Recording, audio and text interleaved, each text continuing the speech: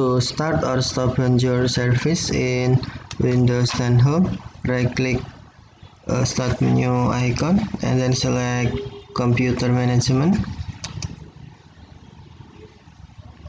and then click or tap Services and Applications drop-down menu, select Services, and then scroll down Services screen. Right-click on Bonjour Service, and then to start, select Start, or to stop, select Stop. And select Start to start. Enable hardware devices and software services to automatically configure themselves on the network and advertise their presence. Okay, thank you for watching. Have a nice day.